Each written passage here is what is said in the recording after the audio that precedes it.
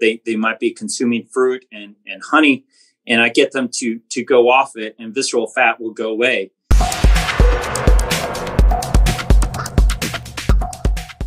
Well, good morning. Welcome. Thanks for joining us. It's good to see you again. So it's a bit of a stressor taking care of a chest painer, but I got through it. So my I'm here. Goodness. I didn't realize I have that clinical issue right to the end there. So that's a fun way to start the morning. Somebody having chest pain. Goodness. Well, you know, they were carnivore. Yeah, well, of course not. No. Are you okay to go then? And everything is, I am. Yeah, I'm good. I'm free for the next 3 hours. So okay. Well, I don't know that I have 3 hours, but we've got. Yeah. So let me start by saying, appreciate what you've been doing. You've been continuing to advocate for diet and lifestyle, which I think more of us as physicians just have to do and need to do. I mean, we have a healthcare system that is just not serving its purpose, in my view, particularly when it comes to chronic disease. You've been a champion of, I guess, the argument that visceral fat is a problem. It may be one of the more significant problems. Do you care? How did you derive that? I mean, what was a calculus that said, hey, we got to really look after visceral fat is a big issue? Yeah. So great question. So it really came down to. I'd like to say I figured it out on my own, but I've got to give credit to my research colleague, Dr. Zheng, who's an MD, PhD epidemiologist. And he was researching low back pain, Shawn. He was actually doing MRIs of the back. And he knows the patients because of the intense problem and challenge that low back pain plays with patients. About 80% of our country goes to an emergency room at some point for low back pain. It's a severe, significant form of chronic disease. All the ones that were most symptomatic and most problematic had this anterior aspect, this collection of tissue, visceral fat, in the anterior aspect of that spine in their abdomen. So he just correlated that, and he decided to shift his entire focus off of back pain and studying the spine to just visceral fat, because he noticed that it also correlated with so many other forms of chronic disease. So he and I met, and he introduced me to that biomarker, and he told me, if you're interested in health, you better check out visceral fat. Come in. And he owned an MRI scanner. He was that serious. He bought an MRI scanner. I mean, you talk about a serious researcher. And so he scanned me, and from that point on, I just dot connected how incredibly important visceral fat was. And I joined his research practice looking at, we finalized about almost 6,000 patients. We scanned their abdomens looking at visceral fat. So I have about 8 years, close to 8 years now, just scanning patients, looking at visceral fat, correlating it to chronic disease in their life. And I'll just say, I don't know of a single biomarker that's more effective to reverse chronic disease and improve the health of patients than focusing in on visceral fat and getting rid of it. So unless you, Shawn, I'd love to ask you, I always like to ask other doctors, what do you think is the most important thing? If you could follow just one thing, what do you think would be the most important thing to help people get healthier? I think it's visceral fat. Honestly, let me ask you before we get into that, because why do we even have visceral fat? I mean, it's there. I mean, you can't have zero, right? I mean, the goal is not zero, correct? I assume no. So I'd like to say the goal would be to reduce it, because it doesn't really provide any beneficial effect. There's no strong selling points to it. Some people I see online that it provides some sort of a benefit to trauma. So basically padding, right? Yeah, I don't think that's really the case. And with that, if that was the case, then nature would put in a substance that didn't secrete, all these inflammatory, toxifying substances that cause inflammation and disease throughout the body as a result. So there's a linear relationship. It's two factors: the amount of visceral fat you have and the length of time. So a lot of studies just look at the quantity but it's quantity over length of time. So that's a really important aspect. So a lot of people may suddenly acquire a lot of visceral fat, not have any problems, but the longer they maintain that, then the problems kick in. And a lot of people may have very small amounts of visceral fat, but over a long period of time, and they have disease. So it's really quantity and time that dictates how much disease and how much problem you're going to get from your visceral fat.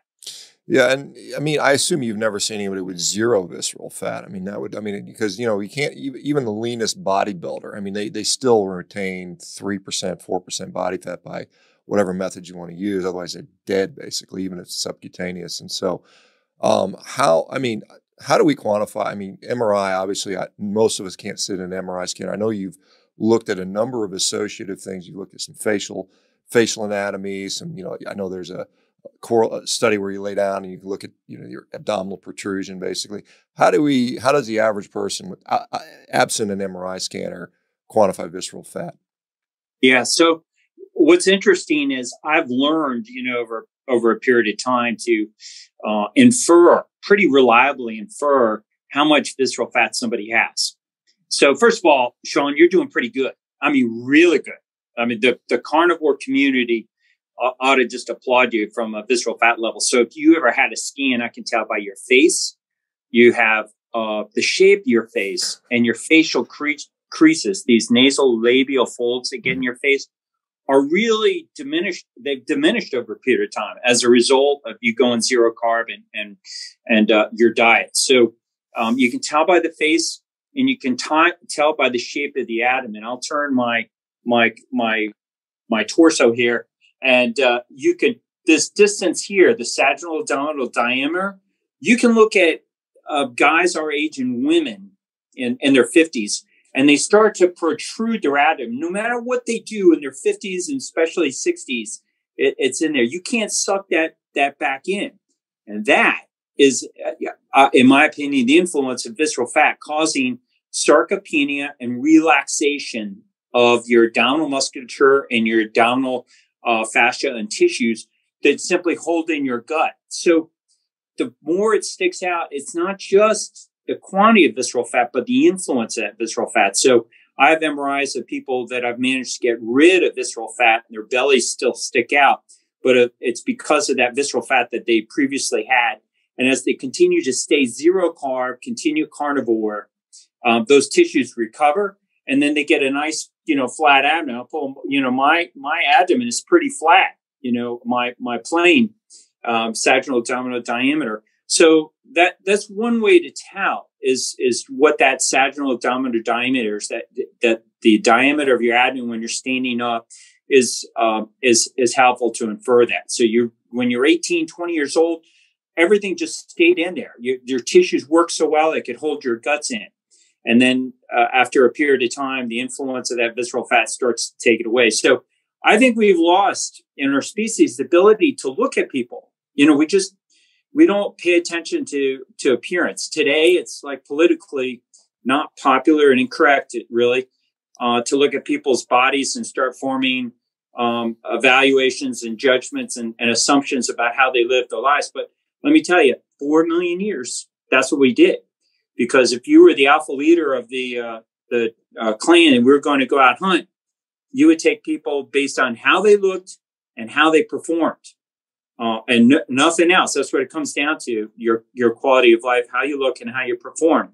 And so we've lost the capacity to look at people and their appearance to evaluate how healthy they were and to help them out. You could see that somebody was starting to fall behind or getting disease or something, some condition. We'd be able to pick it up.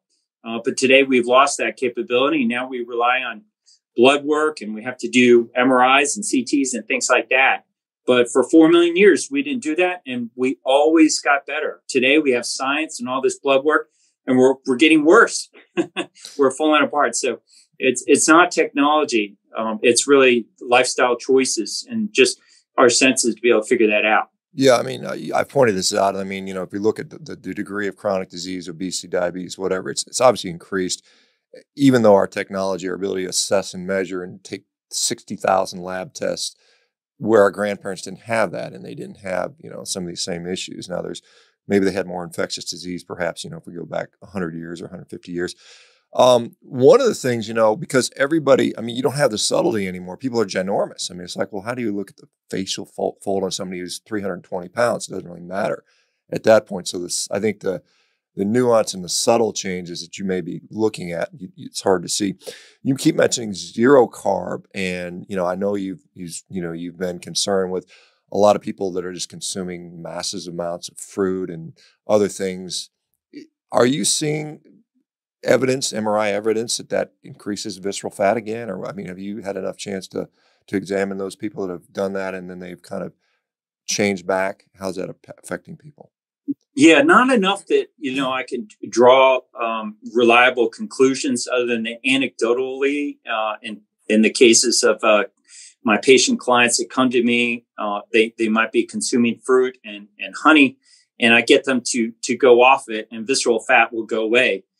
But I do also give a lot of other recommendations, high intensity exercise and optimizing sleep. And so there is the potential for confounding, but I do believe that the addition of fruit and honey brings the peril of increasing visceral fat. I'd like to see large studies where larger number of patients we could follow them over a period of time with honey and fruit, and actually take a look at both of them separately. But I follow people online, and it looks like their abdomens are growing, their sagittal abdominal diameter is increasing, and so I don't promote fruit and honey. The only fruit that I recommend or could go along with eating is wild fruit without a lot of fructose. And twice I've tried adding in honey. And once I went zero carb, Shawn, I got visible pulses throughout my body. My radial, my brachial, my abdominal aortic, iliacs, femorals, medial knees, dorsalis pedis, and posterior tibialis. All my pulses became visible, so they would flash. So when I took honey 2 separate times over 2 weeks, the pulses went away. So I Googled, and you can take a look at these studies. The consumption of carbohydrates inhibits the production of nitric oxide. So I suspect that that's probably what happened. My visible pulses, and by the way, I think for most of our 4 million years, we had visible pulses, that we'd be able to see these visible pulses, that nitric oxide increases. When I go out in the sunshine, they get larger. When I do sprinting, they get larger. When I go into a sauna, they get larger. And when I do fasting, I'm a practitioner of extended fasting. Those pulses, the magnitudes, and all 4 of those have been shown in studies to increase nitric oxide. So the corollary there is the addition of carbohydrates has been known to inhibit the production of nitric oxide. And I know there's one study that shows that honey is associated with the production of nitric oxide, but it's not a particularly convincing study from my perspective when I took a look at it. So to answer your question, I would love to see more studies that take a look at what role does honey and fruit play with the potential contribution of visceral fat. But for anecdotal experiences I've seen in my patients, it's strong enough for me to cut it out. And in every case, when they have, they reduce their visceral fat. Interesting. And because you mentioned, obviously being able to see your pulse is something that's going to depend on overall subcutaneous fat. If you got a lot of fat tissue, you're never going to see your pulses. So this presumes you're lean already, and then maybe the nitric oxide with the vasodilation that it's associated with helps to facilitate that, I suppose. You had mentioned, so one of the questions we hear a lot about, well, haven't recently, but in times past, brown fat, white fat. I believe that's considered visceral fat still, based on its location. How does the utilization of brown fat or the conversion of brown fat versus white fat, supposedly, how does that play a role, or do you have a role for that? Yeah. So first of all, I think it's a really important topic, and I'm glad that you're bringing it up, and I hope you delve into it more. Brown fat and beige fat, which is kind of a transition between white fat and brown fat. You get this transition. And as it turns out, subcutaneous fat which is usually white fat, and so is visceral fat. It can go through a transition where either it becomes more beige, and it's basically through the addition of mitochondria, the powerhouses of our bodies that produce ATP. And so with the adaptation of a healthier lifestyle, you can drive the production of mitochondria towards the beiging, if that's such a word, making more beige, making white fat more beige by high intensity exercising and dietary changes to include cutting out processed foods and cold immersion. Those things all help to increase the mitochondria within fat. So the visceral fat is clearly white. Your brown fat, most of it actually concentrates around the spine and within the thoracic region. So they're really, when you start to consume and burn your white fat, it goes off, and it's more your subcutaneous fat that turns beige and not really to turn to true brown fat. We see brown fat with the highest density of mitochondria really within the thoracic region and of your back. So I think it's really a wonderful area to talk about these different depots. There's also pericardial fat, fat around the heart. There's also pancreatic fat. There's fat within the liver. And this is a really cool one that I didn't talk with you about the first time I was on, but myosteatosis. So fatty infiltrates within the legs, within the musculoskeletal system. And I know you had my dear friend and colleague, or physician colleague, Dr. Carlos Moreira on. Mm-hmm. And he was the one who actually acquainted me with a study that talks about Galday's, I think, criteria, where it looks at these fatty infiltrates around the shoulder for the purposes of evaluating the likelihood that a repair of the rotator cuff is going to be successful. So an orthopedic surgeon can look at that MRI, see these fatty infiltrates, and if there are too many of them, it's a contraindication to doing the surgery because they're just going to have a bad outcome. So these fatty infiltrates really cause inflammation and impair healing and recovery, but they correspond, very interesting, Shawn, to visceral fat. So since the last time I was on your show, I routinely now scan through the femurs and I evaluate fatty infiltrates within the skeletal muscle because it always corresponds to visceral fat.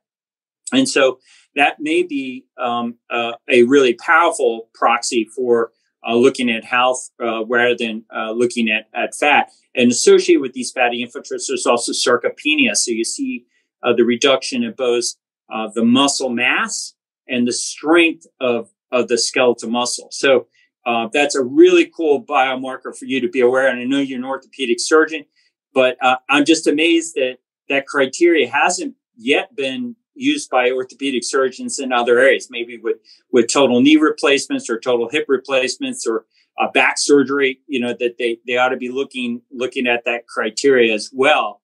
But I certainly am, as a health and performance optimizing physician. I am now scanning through skeletal muscle to look at these fatty infiltrates.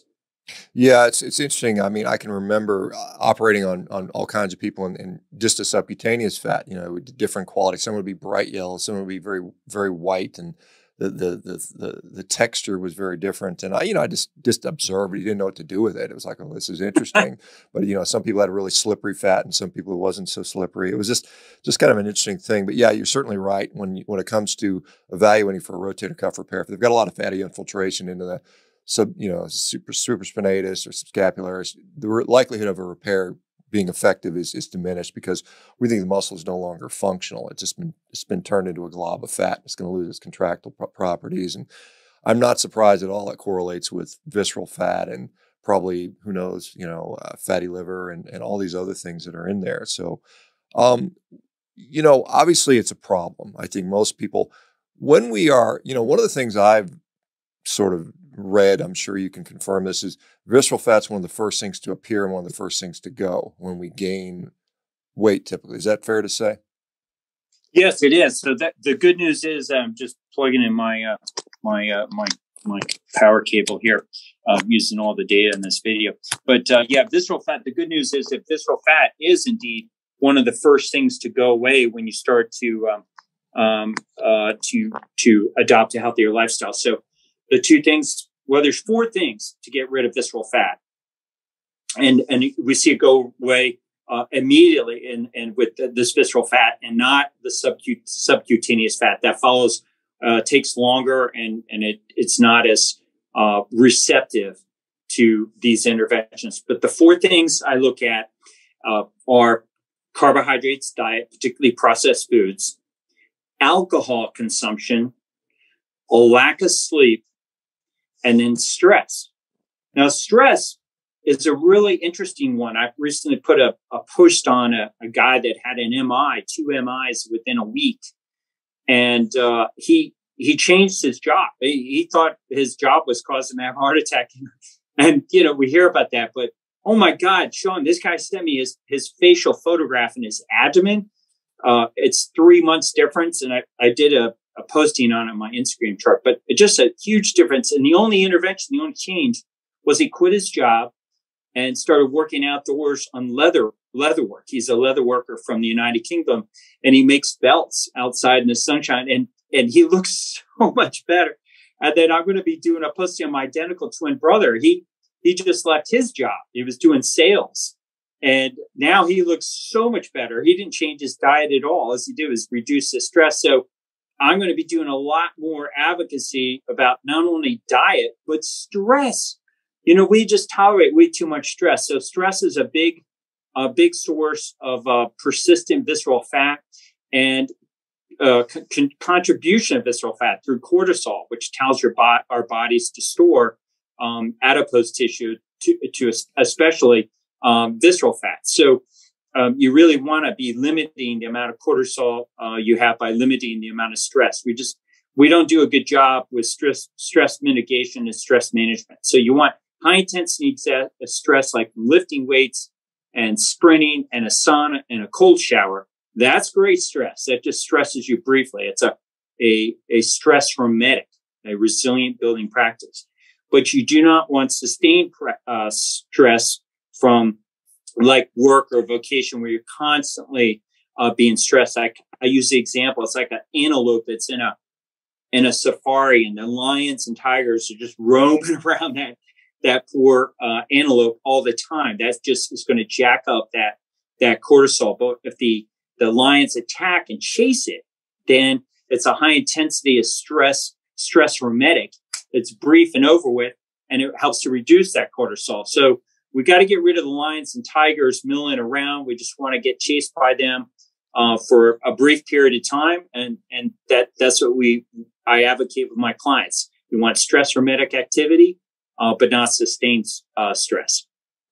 Yeah, I'm just, obviously we know insulin is our hormone of storage, and, we need insulin. We can't have zero insulin. It helps us with obviously storing glucose, building protein, storing fat to some degree, and cortisol and glucagon and, norepinephrine. These are the counter-regulatory. So I wonder how cortisol physiologically acts, because normally it's a counter-regulatory. It opposes, insulin's role. Is it just a chronic stimulation changes a bunch of different things to allow us to store fat easier in the visceral area, perhaps? Yeah, well, it's really a bad one. I mean, it's catabolic for muscle tissue. Mm-hmm. So it actually diminishes your muscle tissue, and it's anabolic, for building, causing fat accumulation. So it's doing the exact opposite of what you want. Now, for a short period of time, it helps us, but we tolerate too much stress for too long a period of time. For 4 million years, if there were too many lions and tigers around, we just pick up our TP tent pegs and change to another location. We get out of Dodge. Today, we tolerate that too long. So I think these hormones are very interesting to understand how they work. and what precipitates them.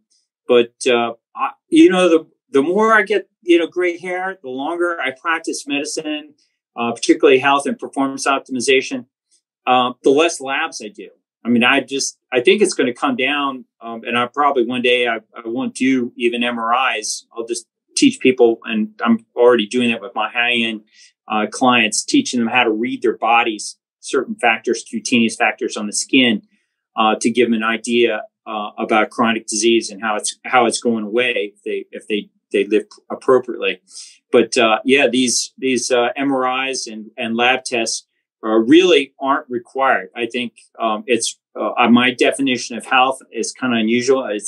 I just define it: your appearance and your performance, how you look and how you perform. So, Shawn, you're batting 1,000, man. You're looking good. And you perform really well. You're the definition of health. It would be interesting to see your MRI scan to take a look at your visceral fat. Yeah. And for the carnivore community, I would really welcome other people to take a look at it, because I think we're going to, favorably draw attention to that biomarker of visceral fat that's appropriately associated with what I believe is a more optimized diet, which is eating carnivore. And it's certainly the reason why I promote it, because I see resolution of visceral fat and resolution of chronic disease, as you and many of your followers are finding out. Yeah, I mean, we certainly see the resolution of chronic disease, and I definitely agree with you on the fact that we probably do too many damn labs, and the relevance of which is questionable. A lot of people, there's a lot of nuance there, and people tend to, there's just so many things. I could go off on this stuff forever. Let me ask you a question, because you mentioned sprinting, and I just did. I mean, literally this morning I did a bunch of Windigate tests. I mean, I'm there on the bike doing 30-second all-out sprints, 4-minute rest, and that's a good workout, by the way. But why sprinting over jogging or walking or something like that? Why do you see that as advantageous, especially for visceral fat? Are you actually in fact seeing that versus somebody that's like a marathon runner? Yeah, I wish we had studies that elucidate it better. We see a huge release of catecholamines when we sprint, and myokines. There are all these messaging molecules that get released, and there's so many different flavors of them. But it would appear from studies that look at high intensity exercise that these myokines send these messaging molecules to distant parts of the body. So they get released from the large extremity muscles, your quads, your femorals, your glutes. Then they travel to, your skeletal muscle and other parts of your body.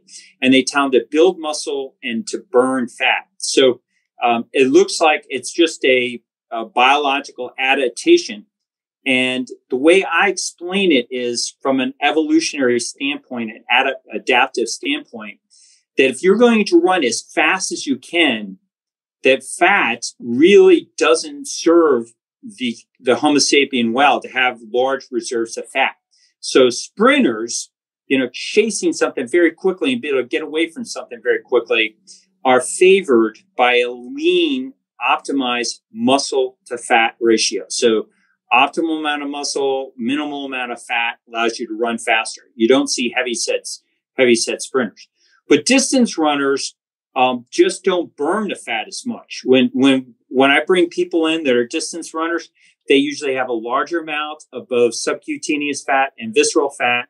And then over a period of time, as they continue, particularly as they get older and do a lot of distance running, sarcopenia comes in. As there's this transition point, they start losing muscle mass and they start losing fat, and they just get a kind of an emaciated appearance.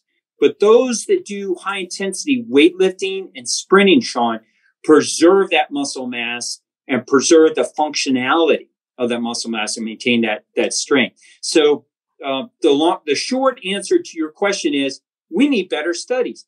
And I don't know why sprinting is not more popular as a subject of studies, but it really should be, because when I get my clients sprinting, it just eliminates visceral fat within their abdomen very, very quickly.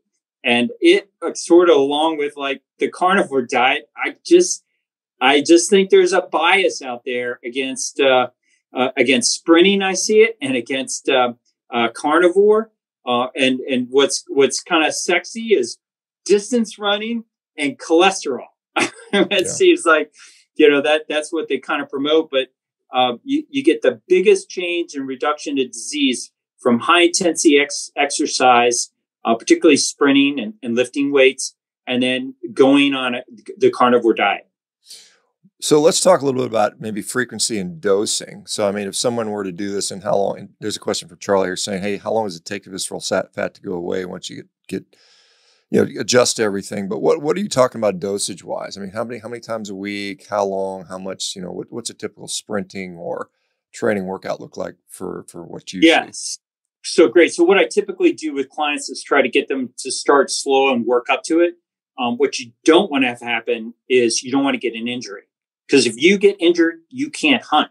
Mm-hmm. You get injured, you can't get away from a predator that's after you. So from that standpoint, you really want to avoid injuries. And when you get to be in your, fifth, sixth decade of life, seventh decade of life, your capacity for recovering from injury is a lot more impaired. So start slow and build up to it. I also like to address DJD, also degenerative joint disease. A lot of people have bad knees, and they feel like they usually acquired it from running, distance running.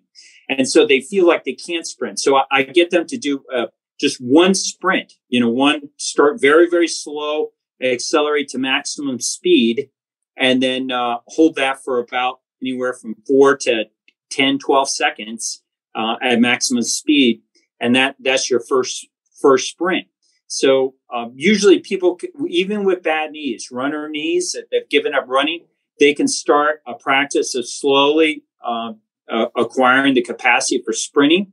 And if you're a little bit older, a little more challenged, I start my clients sprinting up a hill, because the biomechanics of it are a little bit easier. When you sprint up a hill, it might take a little more strength, but you go slower.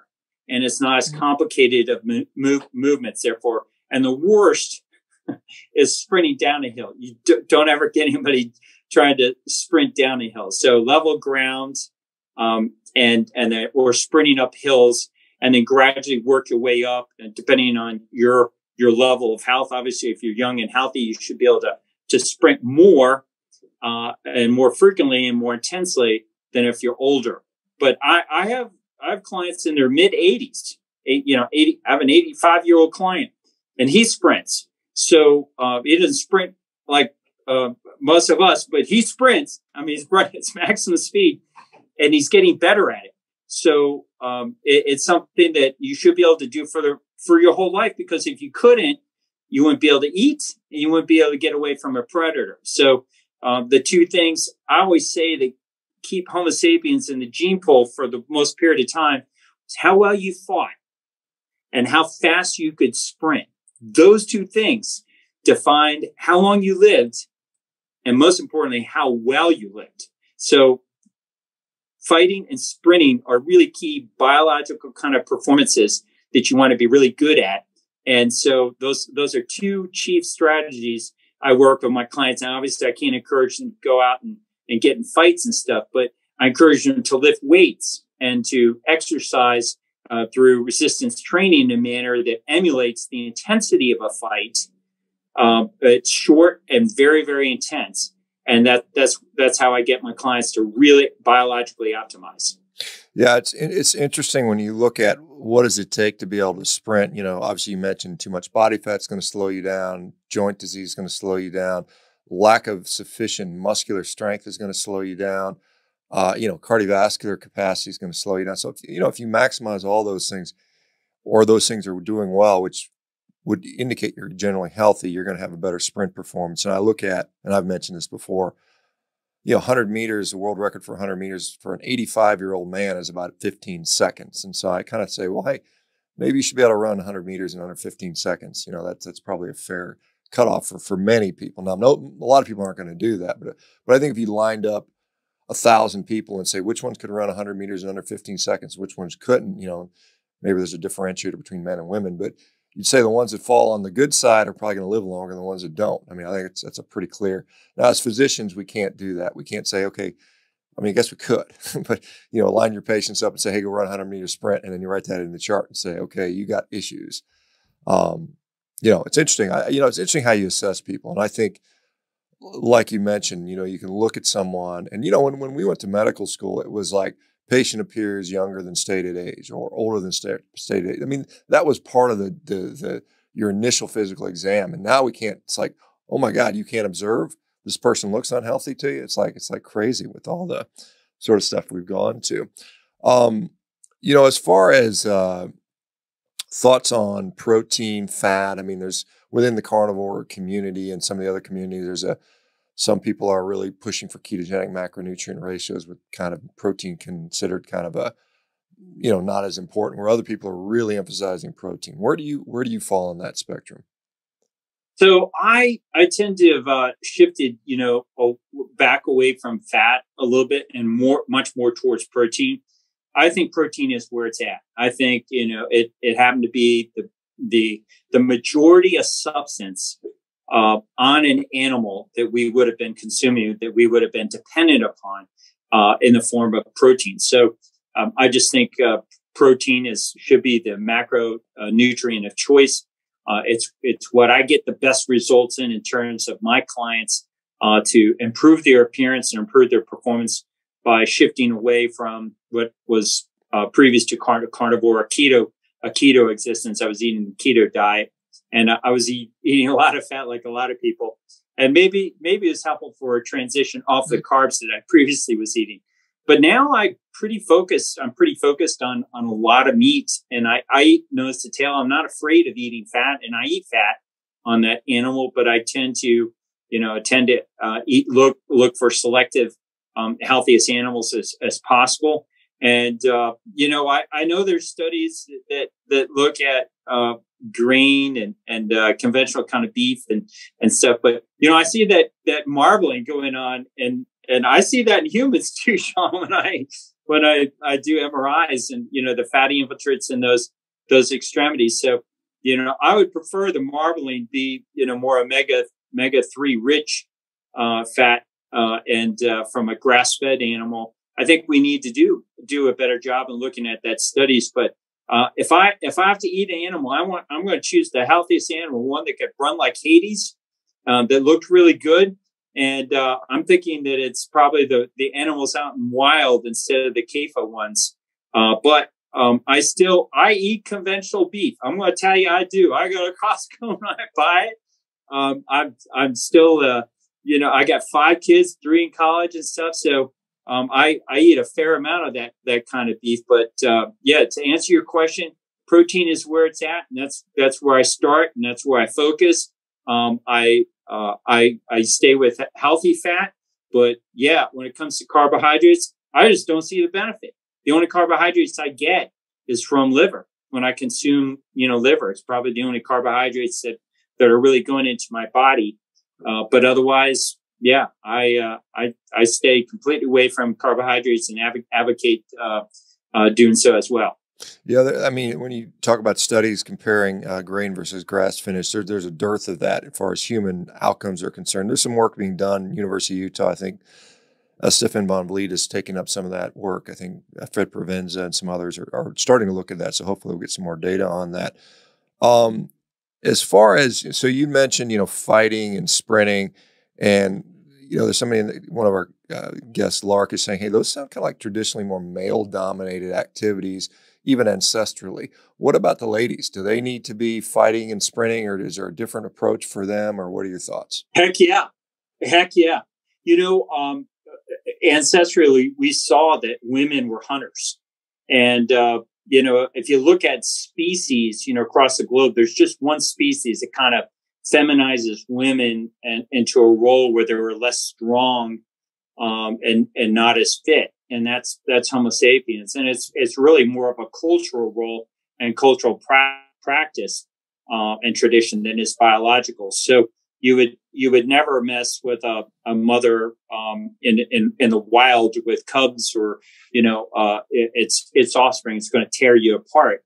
And so I think Homo sapiens that way. And I'm not advocating for, women to be these hypertrophied, muscle bound types, but more more that they're more functional and strong. In the CrossFit community, which I did CrossFit for quite a while, the women were amazing.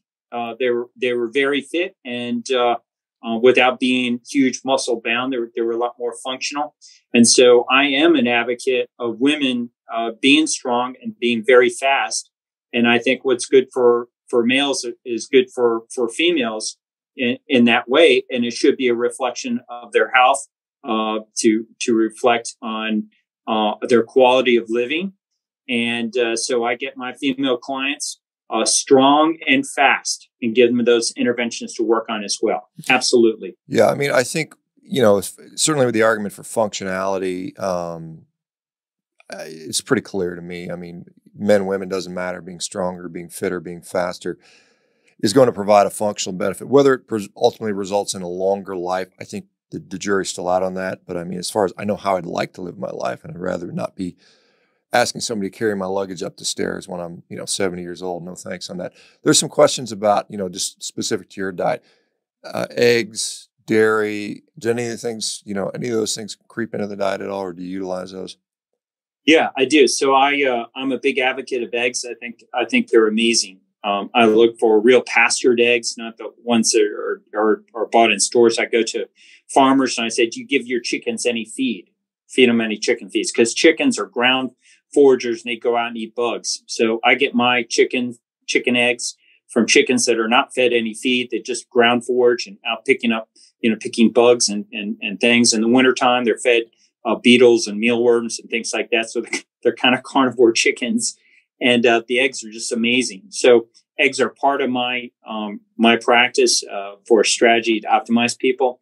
And as far as dairy goes, I'm cautious about dairy. I think there's some pretty compelling studies out there that show that dairy can be very inflammatory. So I work hard to limit the inflammation, and I think we need to study that a little bit more by always insisting that dairy consumption be 100% grass-fed, always organic, so that you're not getting some of the other substances that come from a CAFO, confined animal feeding operation, dairy operation, to be included coming into that milk. And then also, it must be plain. It must be unsweetened. It must be full fat, and it must be non-homogenized. So basically, you want minimal processed dairy. The only processing, and the last requirement is minimally processed through fermentation. So I prefer and recommend to my clients only dairy that is fermented. So I know I've shared with you, and I saw you post on a time where I drank milk that wasn't fermented for 2 weeks, and boom, I got a little more visceral fat and I got subcutaneous fat. And I was like, forget that, man. I'm never doing milk again. And so I've abandoned drinking non-fermented milk.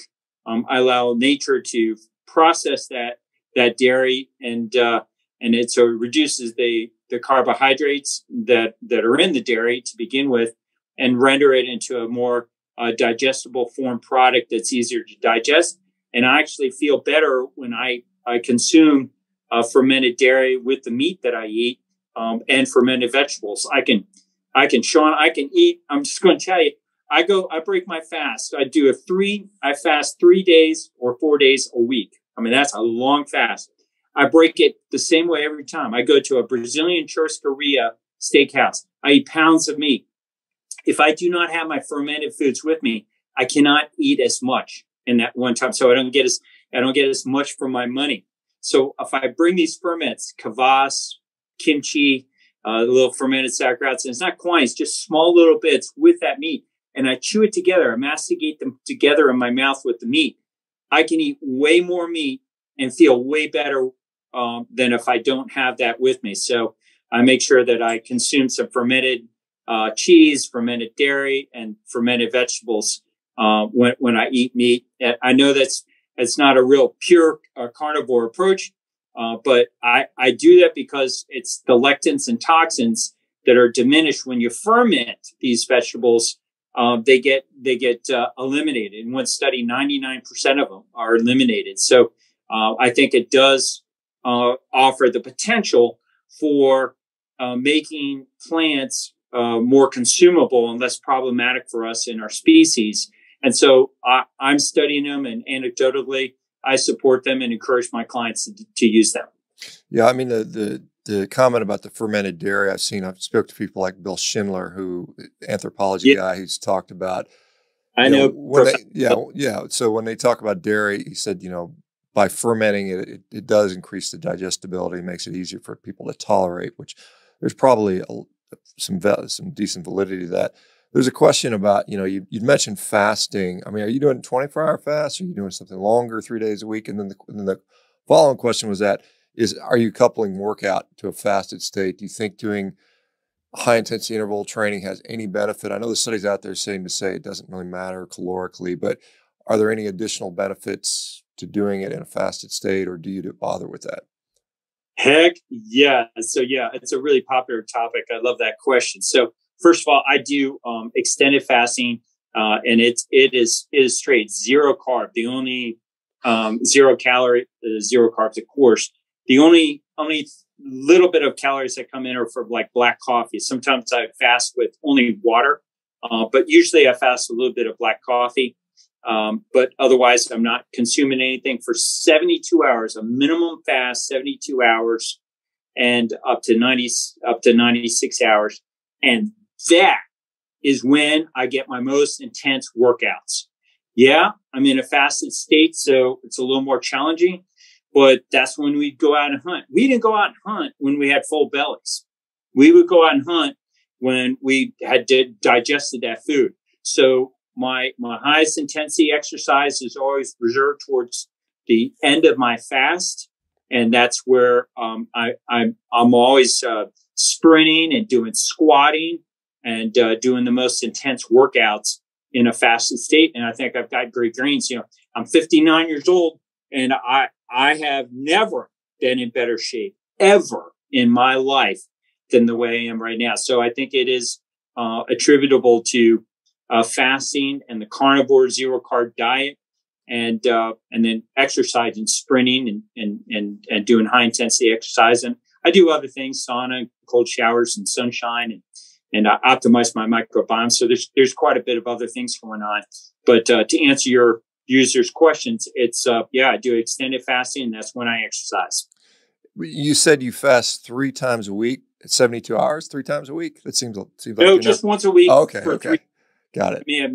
But yeah, 3 days a week for a minimum of either 72 up to 96 hours a week. And I don't know, I just keep increasing. I'll just tell you, somebody else might beat me to it, but I'm going to look at doing a 5-day fast and a 2-day feed. Now, buddy, if I do that, when I come off my 4-day fast, I'm all about meat. I get up in the morning and that's all I'm doing. I'm recovering. I'm hitting that bison, right? I got that carcass and that I hunted, the night before. I'm hitting that as soon as I wake up. I'm eating meat all day long, and I feel fantastic. So I'm eating and I'm not working out for 2 days. I don't work out. I just eat, and it's fantastic. So I think I might try doing a 5-day fast and 2-day feed where, I'm just eating, and maybe not even working. But I don't exercise those first 2 days when I recover from my extended fast. Yeah, kind of like a lion sitting in the Serengeti when they've eaten, they're just laying around. And it's kind of funny if I've had the opportunity to go there, and you see a lion, it's got blood on its face, it's eaten recently. The zebra, no. I mean, they're just walking right by it. They don't care because they know that one's not going to get them. They can tell. They recognize this guy's full. I'm in no danger. But 3-4 days from now, you better look out. So it's interesting. What was the other thing I wanted to ask about? As far as, do you pay any mind to sort of circadian biology? Does that time of day, does that affect you in any way, or do you think about that? Yeah, you read my mind, because I was hoping I'd be able to talk about this. So here's a really cool thing that I've only picked up for the past maybe 1 month. But there's I don't know if you know Alex Andrew Hubner from Huberman Labs. He was on Joe Rogan, and he had a posting on these 4 supplements, 3 supplements: L-theanine, magnesium, and then apigenin to improve the quality of sleep. So, and they really did improve the quality of sleep, but nothing touches this one intervention that I found to improve the quality of my sleep, and in my clients too that now do this. And it's getting a sunrise and a sunset in. I'm just going to tell you, Dr. Baker, you need to do this. You need to fit this into your practice. So you go for 20, 30 minutes and you watch that sunset, and it's going to release melatonin, the really good endogenous, right, from your pineal gland. And I don't even turn over at nighttime. I sleep so soundly now, I don't even turn over. I don't get up to go to the bathroom. Even if I drink a lot of fluid, I just sleep so deep and restfully from the influence of sunrises and sunsets. But that's what I follow. I think is super important. Circadian rhythms. I think we've got a corrupted artificial existence with this artificial light, synthetic light in our lives. So I think we really need to, at a minimum, go back and experience, integrate within your life sunrises and sunsets, because I think it's a game changer, absolute game changer. Yeah, I was recently, we were out of town in Laguna Beach, California, and every morning we made an effort to, we did. We walk on the beach in the morning, sunrise, and watch the sunset. It's awesome. It's really neat to do. You're in Minnesota. I think you're in Minnesota, if I'm not mistaken, right, Shawn? So right now you've got extremely long days. I mean, you're probably sunsets after 9 p.m. And so I mean, you just, I guess you have to adapt to the seasons, correct? I mean, wintertime, it may be sunset at 4:30, right? Yeah, I agree with you. It's a real challenge. And this winter, I'm going to try to incorporate, getting up, try to get the sunrise. I'll already be at work probably because it will be dark. And so I'll have to leave my building to go out and get the sunrise and the sunset. But yeah, you just kind of have to adapt to it. The other interesting thing, for the sake of your viewers and your audience, your community, is getting those sunrise and sunsets allow for these infrared rays. So improve your mood. It's not just for sleep, but those infrared rays go into your body and they optimize your hormones. So it's really helpful for anxiety and depression. And also it protects your skin, especially in the summertime, against the damaging UVB rays that are also beneficial to help you form vitamin D. But the burning that you can experience between 10 a.m. and 2 p.m. is greatly mitigated by exposing your skin first to infrared rays around sunrise and sunset. So when I deployed to the Middle East for the military, thank you for your service. I'm still active, Army National Guard. When I deployed recently, I would get up and do the sunrise. That's the desert out there. Forget that. Is it the Sahara Desert? What the heck is that desert? The Arabian Desert? Forgetting there was big desert all over. I was always in it. And so every morning I'd get out there for about 45 minutes and let it hit my sun. And then when we demowed, came back, I was the only officer who went out and did this, but I washed trucks, Shawn, to help us get out of there. We couldn't go back until all those trucks were washed. I think we had 2,000 trucks to wash. So I'm out there with my shorts, washing these trucks. Everybody else is putting sunscreen on. I never used sunscreen, 10 hours in that desert, no sunscreen. And I didn't even get a little bit burned. Everybody else was burned with the sunscreen on. And I believe it's from the protective benefits of that infrared lighting from sunshine in the morning and at nighttime. So I highly encourage your audience to adopt a practice of exposing their full body. When I mean full body, I mean everywhere.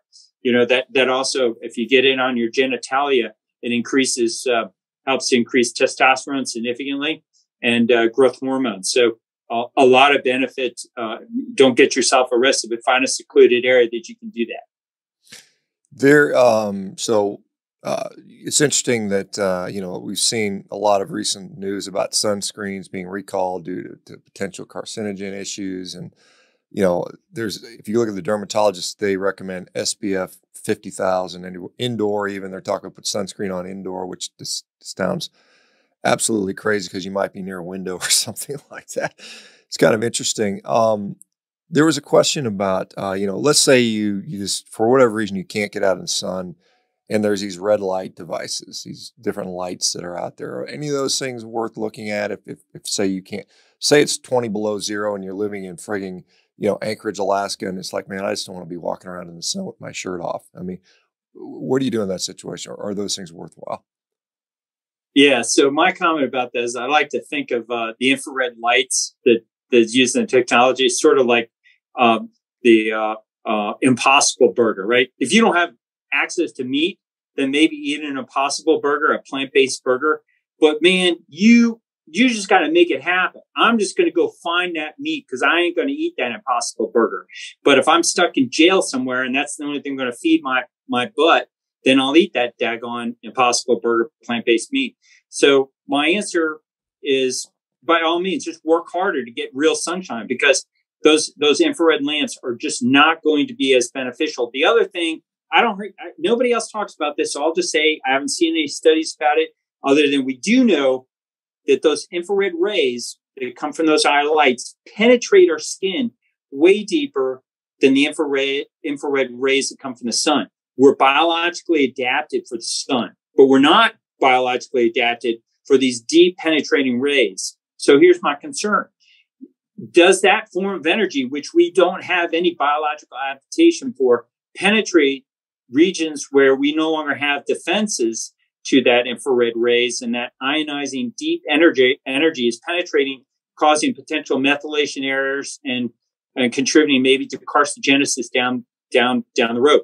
There's not a lick of evidence that I can find that support that or that say that, other than we know that infrared rays from these lamps do penetrate deeper. It's just purely speculative, but I've never seen it studied. So I tell people, don't use an infrared sauna. Use a real dry finish sauna. Don't use infrared lights. Go out and get the real beneficial light from the sun, because it's just not going to be as good. There's greater potential for side effects, and the benefits are not going to be as good as the real thing. Yeah, I think the lesson here, the real thing, is always probably the best thing we can do if possible. I know there was a concern about, say, if you work a shift work and you have to sleep during the day or whatever. I mean, it's or that type of thing, but it's still a challenge. Shawn, we are getting low on time right now, so let me just give this opportunity for you to, if there's anything else you a topic you want to share, and then please provide contact information, social media information, all you know the drill, all that stuff, so people know how to get a hold of you.